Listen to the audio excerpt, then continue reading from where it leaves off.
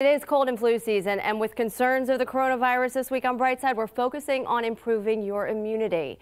Yesterday, we talked about foods to add to your diet. Well, today it's all about staying active. USF Dr. Crystal Giacovino and health experts tell us 5 keys to consider regarding physical activity and your overall health.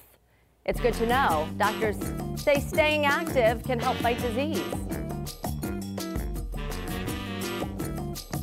We know that 30 minutes of activity a day can help boost your immune system, but could also help prevent chronic diseases that put you at risk for these infections. To maximize your efforts, here are 5 things that health experts say to keep in mind if you're not already exercising. First, talk to your doctor to make sure that you're physically up to it. They can even help map out an exercise plan. Second, aim for daily physical activity. In general, doctors say about 30 minutes of moderate exercise daily will help boost your immune system. That could be anything from walking to jogging to doing a class to even just sitting and dancing on your couch if you need to. Just something that gets your heart up and going. 3, break up that daily exercise into manageable time chunks. So to start out, try 3 10-minute blocks of activity until you can work up to a full 30-minute session. The 4th tip, with 3 in mind, unless you're already performing long exercise sessions, keep your activity to moderate level and shorter time. Overdoing it with intense cardio or strength training can actually do more harm if you don't work up to it. Number 5, pay attention to your body and take breaks as they're needed.